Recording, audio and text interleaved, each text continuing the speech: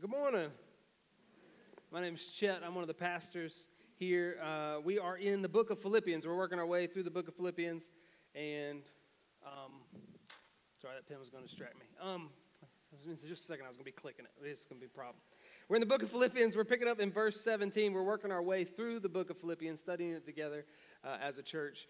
And what we're going to do this morning is we're going to read through this entire text as we get started. And I'm going to try to help you understand what Paul's doing in this text. And then we're going to work our way through it kind of verse by verse, section by section. So we're in Philippians chapter 3, verse 17. It's on page 571 if you grab one of these blue Bibles in front of you.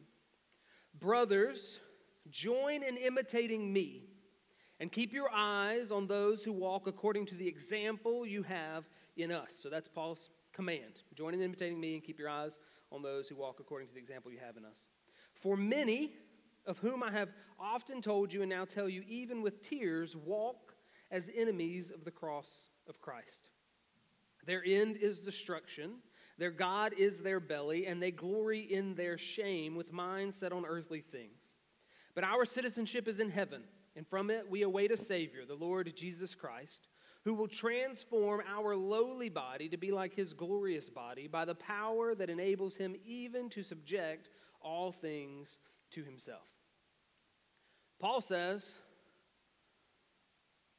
walk, imitate, join those who are walking in the example set by Paul. He's saying that you need to intentionally follow this example because there are those who walk as enemies of the cross of Christ. So what Paul is saying is that there is a way to live in line with following Jesus, in line with the gospel, and there's a way to live in contrast, in opposition to following Jesus, and you ought to be intentional about who you are imitating. And some of the assumption here is that you are imitating. You are learning from other people how to live. You're learning from other people what's important and what's good and what's right. And you are. Right now, there are people in your life that are teaching you how to handle your money, how to be a spouse, how to think about romance, how to think about politics, how to think about parenting, how to dress. Like your whole life has been imitation. That's how you learned how to speak. That's how you learned how to walk. Like you had to see other people doing it. That's how you learned to trade. That's how you learned all the things that you've learned. And you're like, no, I'm original. I came up with things on my own. I cut against the grain. Okay, maybe a little bit. Maybe a little bit. Maybe there's something that you do that's original to you, and I'm willing to bet it's the weirdest thing you do. The people around you probably want you to stop it. Most everything we do is something that we have learned by imitation. And even the things that we do that are outside of the norm, if you're like, no, we stuck it to the man, we were hippies. Yeah, but you were a hippie like all the other hippies. You wore the same things, listened to the same music, and you all grew your hair the same way. If you're like, no, I wasn't a part of the mainstream, I was goth. Yeah, but you were goth like all the other goth kids. Y'all shopped at the same goth stores. You actually helped the man out as he sold you things, as you stuck it to him or whatever.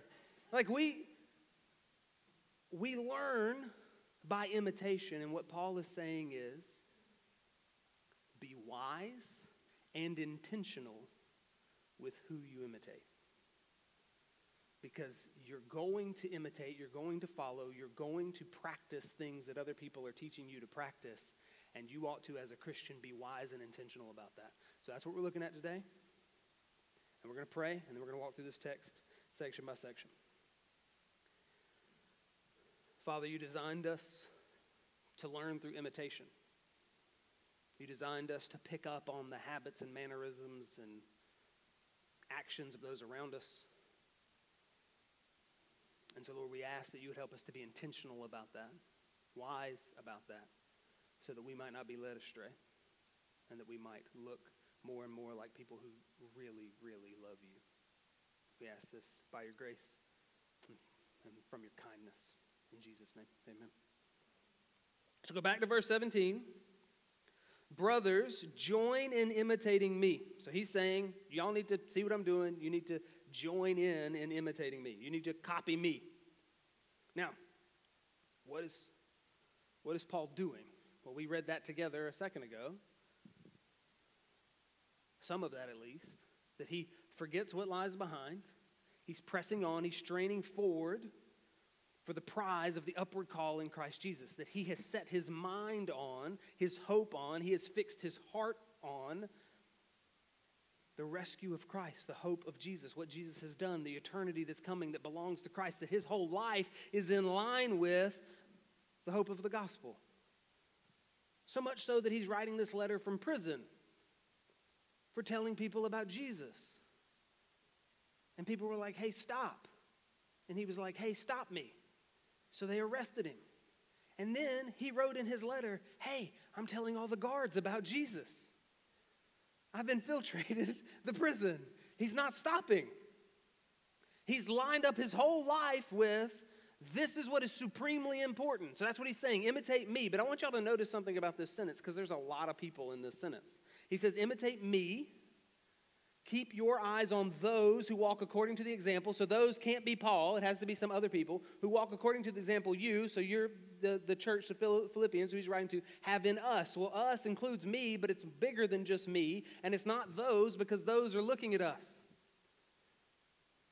Yeah, a lot of people in this sentence. So there's Paul, that's the me. There's the us at the end of the sentence. That's probably Paul and Timothy and Epaphroditus, some of the people he's mentioned, but also any of Paul and his cohorts, his entourage, all the people that are following around and pursuing mission the way that he is and proclaiming the gospel the way that he is. And then there's those who aren't the us, but that are following and imitating Paul. And then there's you, the Philippians, and you, the church that this letter's written to. And the reason I wanted to point that out is because you ought to, as a Christian, have a life that sentence makes sense in, because you belong to the church. And you're in an environment where there are those around you who are good examples for what it means to follow Jesus. This is one of the reasons why when we gather on Sundays, we say you need to get in a group. And then we say you need to get in a group. And the next time we say you need to get in a group. And if we talk to you out there as we're getting coffee, sometimes we'll say, hey, it's nice to meet you. Have you gotten in a group? Because we're supposed to live in relationships with other Christians and be able to walk in life together. It's not meant to be something we just think about and study on Sundays and then go out into the world and have all of the rest of our actions and imitations be influenced by people who don't know Jesus. We're meant to belong in such a way to the people of Christ that we might have those that we can join in with, that we might walk in life with as they follow Jesus, that we can join in with them. And then maybe at some point, like Paul, be able to say, join in with us. We're trying to follow Jesus, hop in. So the command is to imitate Paul and anyone. Imitate Paul, imitate the us, the ones around Paul that are doing that stuff. Imitate the those that are following Paul. Basically, look for any Christian who lives their life like they really, really, really believe that Jesus is the King of all things. That they spend their time and their money and their energy and their effort. That you can punch them in the face and tell them to shut up, and they will not. That's the type of Christian that you need to line up behind and imitate. That's what Paul's saying. Now he's going to give a reason why you need to do that intentionally. The reason why you should join that line. Verse 18. For many, and then he gives an aside here, of whom I have often told you and now tell you even with tears. So I want you to understand the people that Paul's about to talk about, this many that he's going to talk about, he doesn't hate them. He's heartbroken. He wants something different for them. That this group grieves him. But he says many walk as enemies of the cross of Christ. Now, I think that certainly includes all people who aren't believers, are living their life in opposition to the cross. Because your only options are submission to the cross, service to the cross, service to Christ, or opposition to him. That we're by nature his enemies. By nature we're children of wrath. By nature we don't want God or the things of God.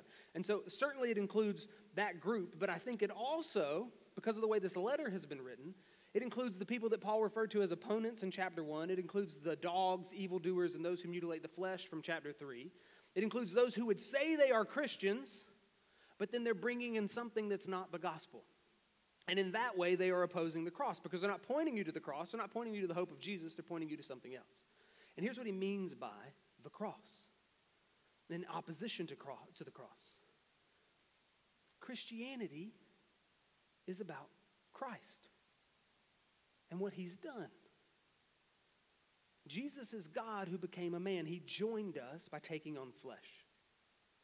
But then, instead of joining us in our sin, he lived a perfect, sinless life, differentiating himself from us so that when he went to the cross, he might pay our debt. He would have credit in his account. It'd be like if you came out of a poor family and then worked to finally have the finances to pay off all their debt.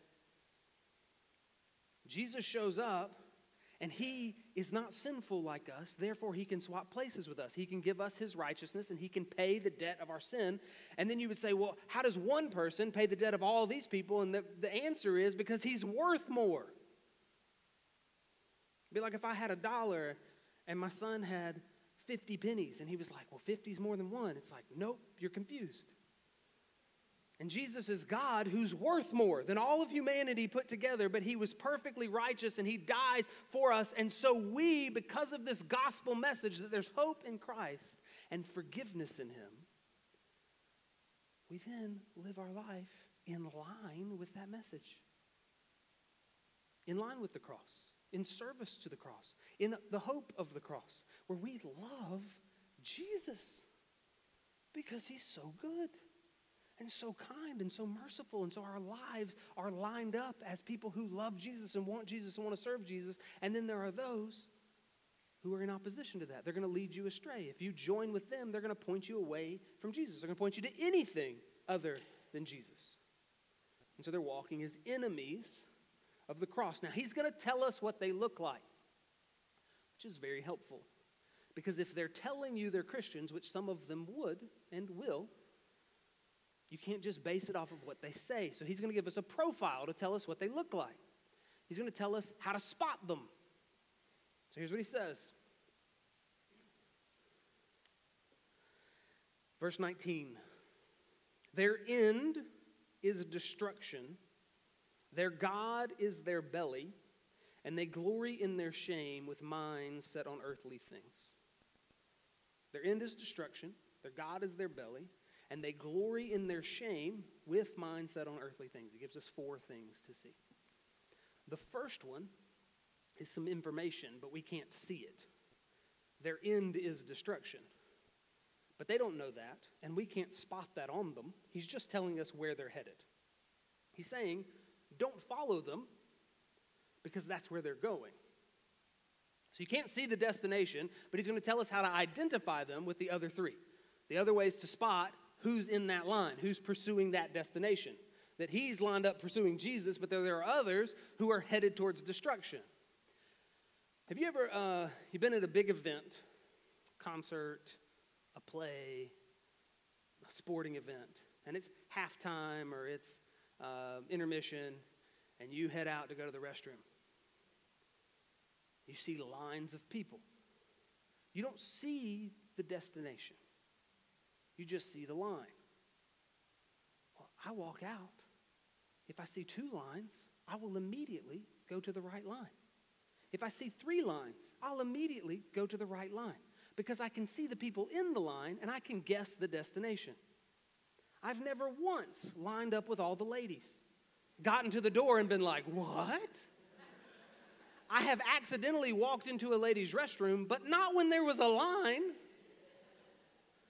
If I've got a line with all men, I know that's the line I'm getting in. Line with all ladies, not my line. Line with men and ladies, those people are buying drinks and they'll be in these lines later. I got it. I know how to do this. What Paul is saying is I'm going to tell you how to identify the people in the line so that you'll get in the right line. Here are the 3 things he gives us. Their end is destruction. We can't see that, but we can begin to identify them. The first thing he says is their God is their belly. Well, we need to define God, and we need to define belly to understand what this means. Belly means belly, but he's using it to identify consumption. the things you can feel and taste and touch, what you can enjoy physically. So what's a God? Well, a God is something you serve. A God is something that gives you identity, tells you who you are. And a God is something that gives you direction and purpose and future and hope. So let's take a moment to consider how a belly can be your God, so that we might identify tendencies in ourselves. Some of you might read through this list and get to the end and go, oh, I'm not a Christian. Some of you might go, I am a Christian, but I'm off. Some of us are going to help us identify the people that we're listening to and following. Even if they say they love Jesus, we're going to identify we actually shouldn't be following them because this is what they look like. Okay, let's think about service. If your God is your belly, you can spend a whole lot of time serving, working, laboring, putting your energy, your time, your hope, pursuing things that just terminate on your belly.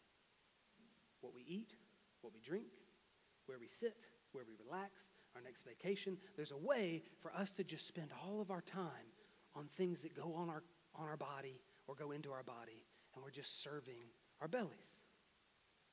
Yo, that's the world around us. It's in service to their bellies.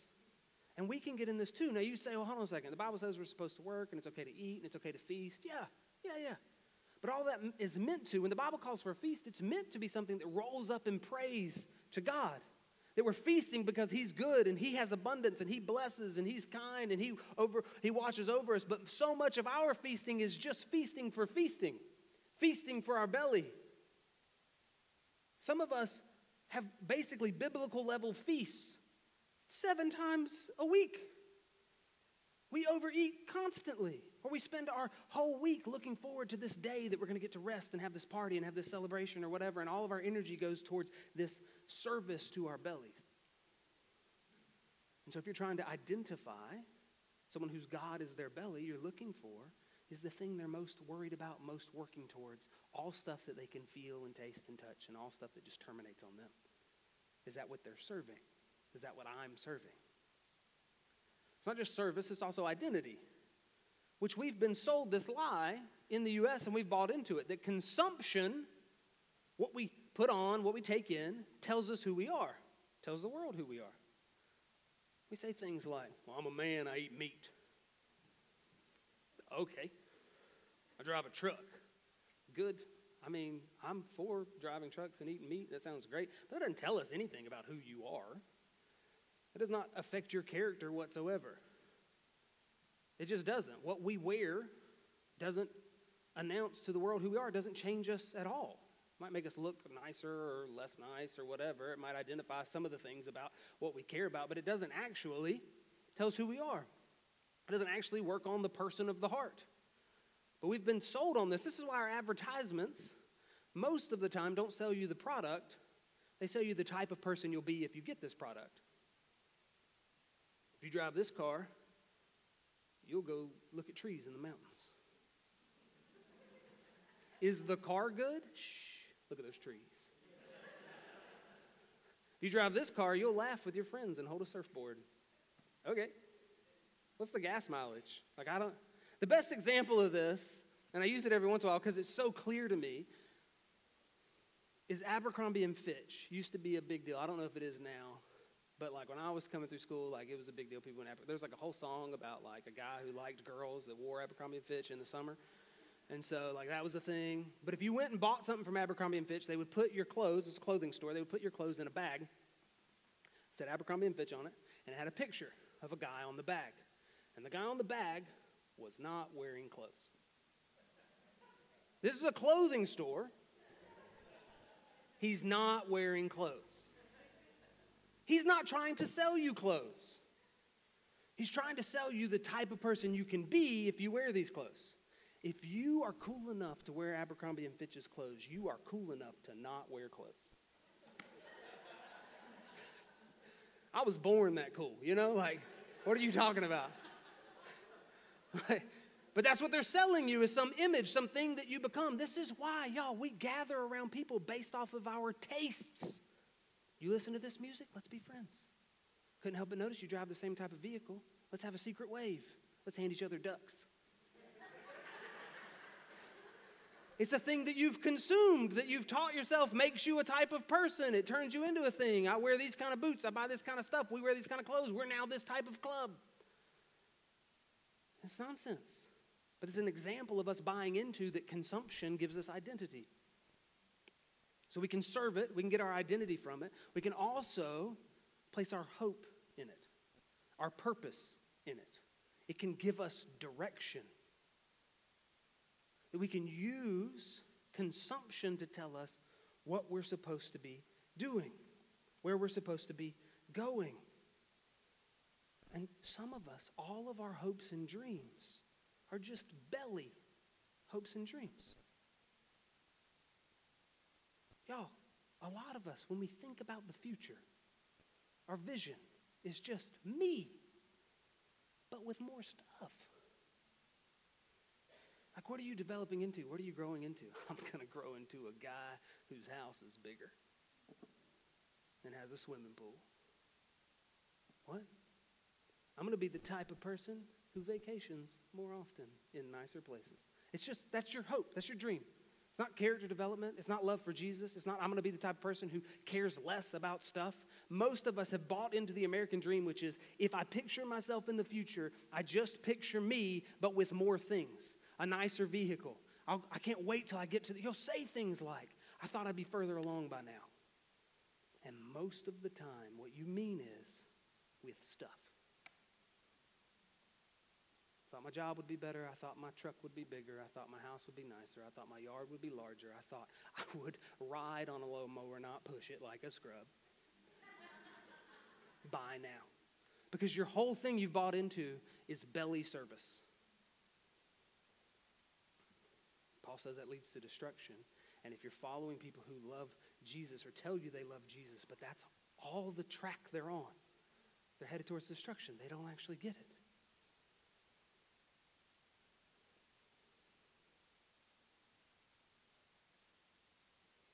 That we can have our God be our belly, and that we can identify it in other people if that's ultimately what they care about, is what they're wearing, what they're eating, what they're tasting, what's in their bank account. The next thing he tells us is they glory in their shame. This just means that they celebrate the things that will later make them shrink back when they stand before the Lord. And we do this all the time. It's any celebration of sin. So we celebrate gluttony, win a drinking contest. We celebrate fighting people, breaking the law. If you get around people, they'll tell stories about times they broke the law and how great it was.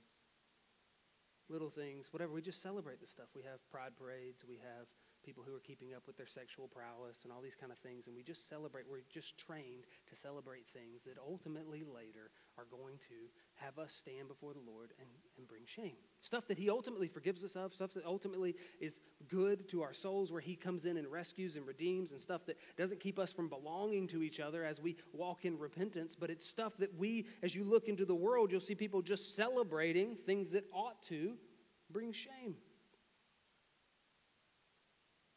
And then he says, they glory in their shame with minds set on earthly things. And that in some ways is a big, helpful category. That's just what they're thinking about. It's stuff that they can see, stuff that they can feel, stuff that they can touch, stuff that they can partake in. That it's all earthly. It's all aimed here. All their goals, all your hopes, all your dreams are just here. They're temporal. They end up not mattering 100 years, 200 years, 5,000 years from now. Because they don't roll into eternity. They're just here. And y'all, isn't it easy to spend your time just worrying about earthly things? Don't we have things to worry about? Don't we have things that set our way? They can take up our whole thought process. Is that all we're worried about is physical stuff? And it's so easy. And we can get to the end of this and you can say things like, well, is it really that bad? Is it really that bad if I, thoroughly enjoy earthly things? Well, there's a way to enjoy stuff that rolls up in praise to the Lord. That's not usually what we're fighting for, because that helps keep it in its rightful place. Paul says it leads to destruction and it makes you an enemy of the cross. So yeah, it's really that bad. But y'all, this stuff tells us what matters. It tells us what is important. And it matters who we're listening to. It matters who we're following. It's very, very, very likely that some of the major influences in your life, their end is destruction. Their God is their belly. They glory in their shame. And they have minds set on earthly things. It affects what you think is important. It affects what you care about. Some of us listen to financial podcasts, political podcasts, romance.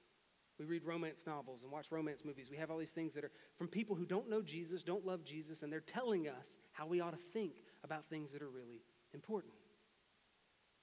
Let me ask you this. If you listen to a finance podcast, an economic podcast, a political podcast, or if you have a friend who does on a regular basis, it's a lot of times easier to see it in other people than in yourself. What do they talk about? What do they tell you is important? What are they stressed about? What are they worried about? What are the things that they come and say, did you hear this is happening? Did you hear that they're going to do that? Did you hear this is going on? Did you hear now's the time that we're supposed to be doing this? I'm behind on this financially. We're behind on this politically. They're going to win. They're going to get us. They're after the children. Whatever the thing is that they've been soaking in, it's been telling them what is important. And guess what? We have an election this year. Do you know that neither one of them will be the king of the universe in eternity?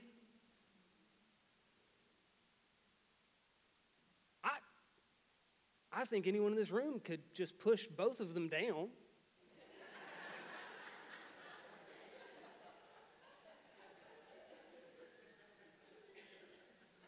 They're not sovereign.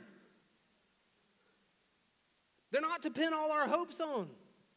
Now, we can pay attention to some of these things and we can care about some of these things, but they got to be cared about in light of that we have a hope and an eternity and something that's coming that's beyond that. And if all we listen to are financial podcasts and listen to financial radio and read all this stuff, or we read about romance or whatever, we're being trained and indoctrinated by people who don't love Jesus, who don't have the same hope that we have, don't have the same eternity that we had, and they're telling us how to think and how to act and how to behave. And you're like, well, I don't imitate them. You quote them. You say their sentences to other people.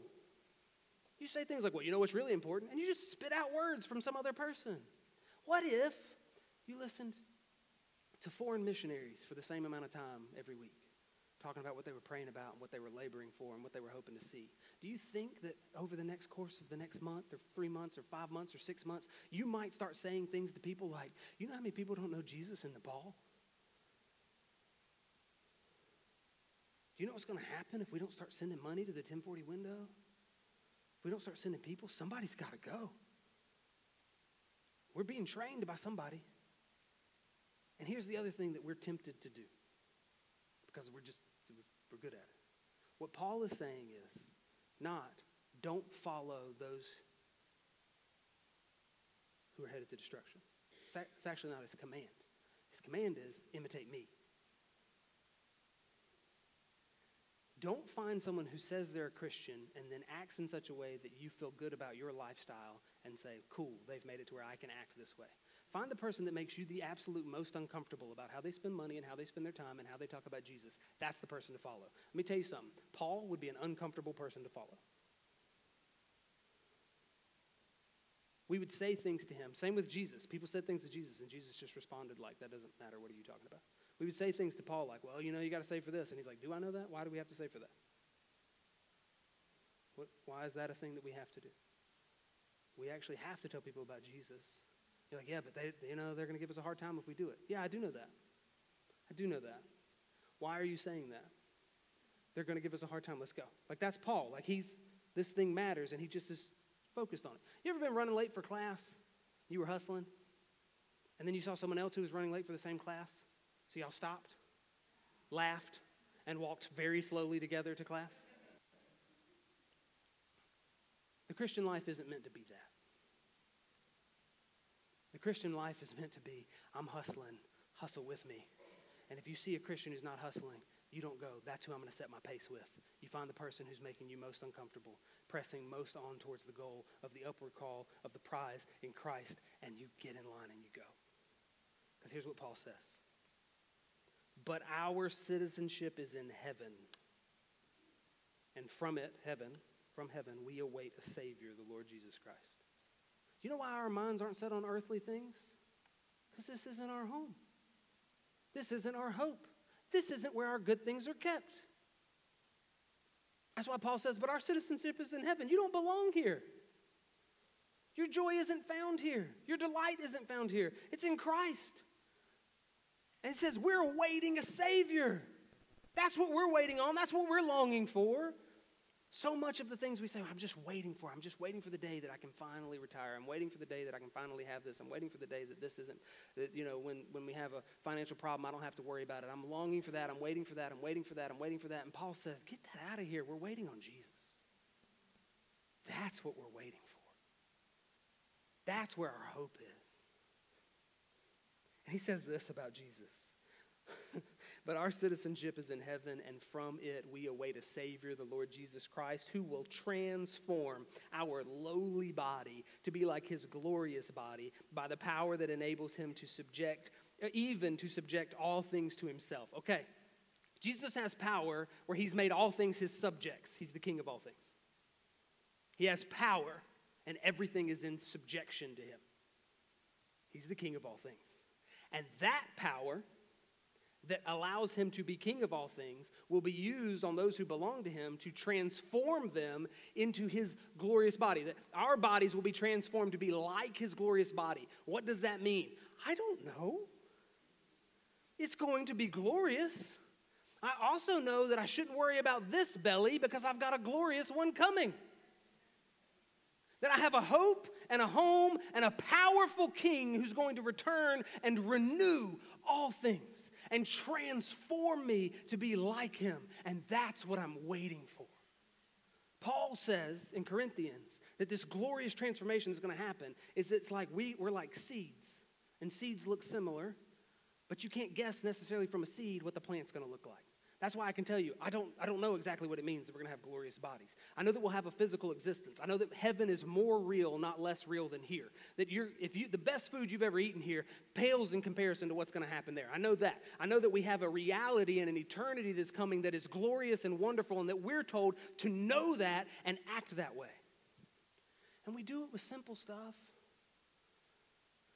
If I order a pizza,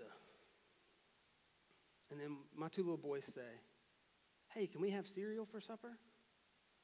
I don't say yes. I say no. I ordered a pizza. Wait. And if they say, I'm hungry now, I say, the pizza will taste better later because you are hungry now. If they keep talking, I say, hush and go away.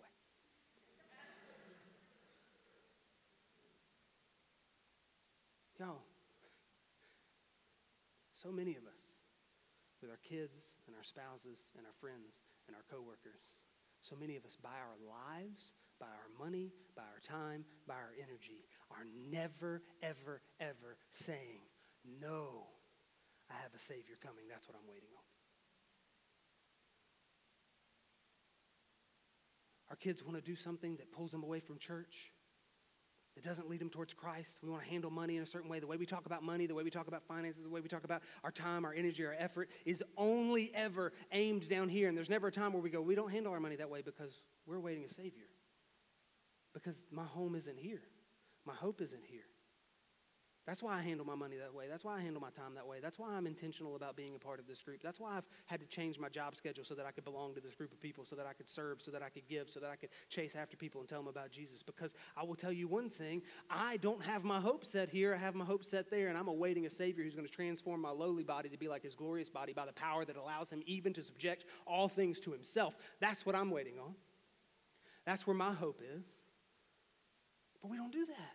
So often, we're hoping for the weekend or amount of money so that we can finally get extra cheese on everything that we want to add extra cheese. I just want to get to where I can order cheese dip at a Mexican restaurant. That's my hope. It's like, what on earth? That's your hope. That's your dream. That's the thing you're wanting to serve. That's the thing you're getting after. That's the thing that you've got in your head is like the glorious future for you. That's nonsense. Do you know Christ? Oh, do you know how good he is? Do you know how wonderful he is? Do you know the love that he has? Do you know that he's going to transform us by his glorious power by which he subjects even the world to himself, that all things are under his feet and that he's going to rescue us and redeem us and make us his? Why on earth are we wasting our time on silly things that don't matter when there are people around us who don't know Christ?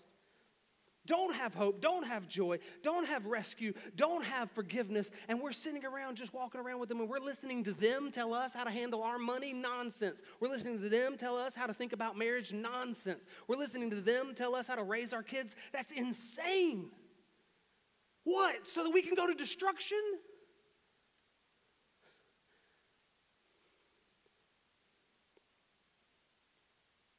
Find somebody who looks like Paul and figure out how to line your life up that way.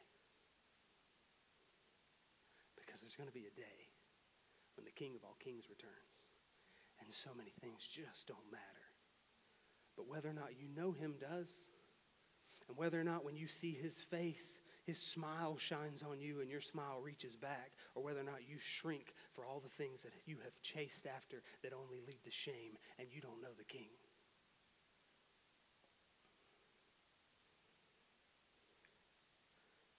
Christians,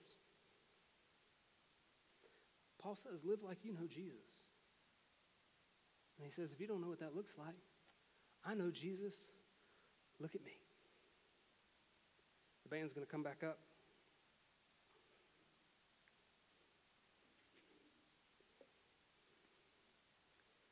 I want you to take a moment to consider who you're learning from. I want you to take a moment to consider who's training you. Who are you listening to?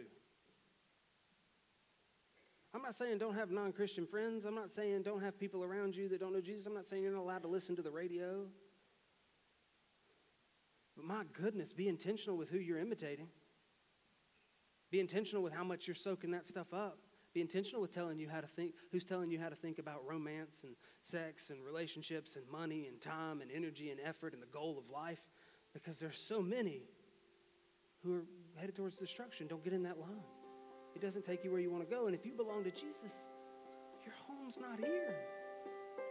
So take a moment right where you are. Close your eyes, pray, ask the Lord to help you see by the power of his Spirit.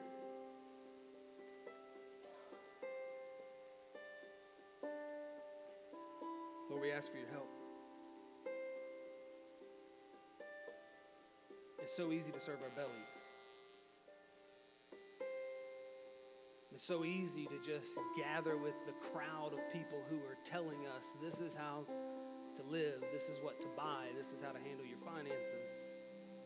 It's so easy to have minds set on earthly things.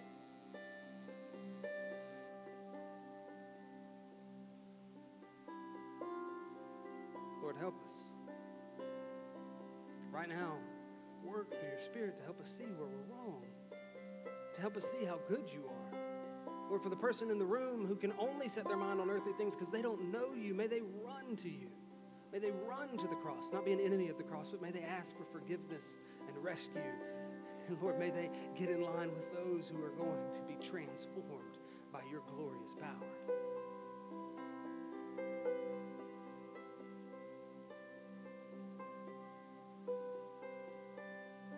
We ask this in Jesus' name. Amen. Church family, we're going to take communion together. And it's a regular meal that Jesus gave us that reminds our bellies what we really need. But you're going to take something tangible. It's a picture of Christ, that you need Christ, and that his body was broken for us, and that his blood was shed for us. And we're going to remind ourselves again that I need Christ and I have Christ. If I've trusted in him, he's a Savior for me, and he's my hope, and he's my eternity. That's what matters. That we stand right now in between Jesus coming to rescue us, on dying for us on the cross, to do what was necessary so that we might be saved in the moment that he returns and transforms our lowly bodies to be like his glorious body, even by the power that he has, which he subjected all things to himself. If If you are a Christian, this is for you. Take a moment, repent, and then go remind yourself that you need Jesus and where your hope is. And then, let's change how we live. Let's pursue. Let's give away money. Let's live lives in line with people who believe that Jesus will one day return and that we'll have all our good things there. And if you're not a Christian, then communion is not for you because you don't know Jesus, but we want you to know Jesus. We want you to have the hope that is held secure for us, not by our good works or morals or effort, but by Christ, who is the King and who claims sinners to be his own. When you're ready, I ask that you take communion, and then we'll sing together.